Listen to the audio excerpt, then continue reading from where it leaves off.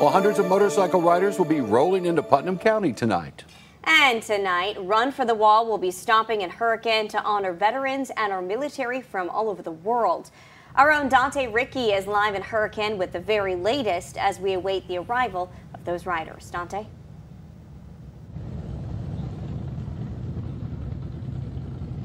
That's right, Dave and Gina. I'm here at Valley Park in Hurricane, and I'm with Fred, one of the riders today. Fred, tell me a little bit about yourself. Well, I'm from northern Nevada, and I rode down to Southern California, and we gathered veterans, supporters of veterans, and patriots to ride across the United States to Washington, D.C., to the Vietnam War Memorial. And our mission is to ride for those who cannot, and also to ask our government for efforts to bring closure with those who are MIA from our various wars. Fred, I want to thank you for your service to our country as well. And tell me what makes this event, this motorcycle ride, so special across our region and our country.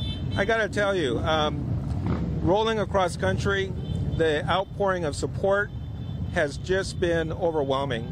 And rolling into your community right now, seeing the flags out there, and particularly the children, so that they are taught properly about respect for our country and its values, has just been heartwarming. I have to tell you that. I appreciate that, Fred. Thank you so much. And we have the motorcycles coming in right now. We'll be back to check in here within the next half hour. I'm meteorologist Dante Ricky for Eyewitness News.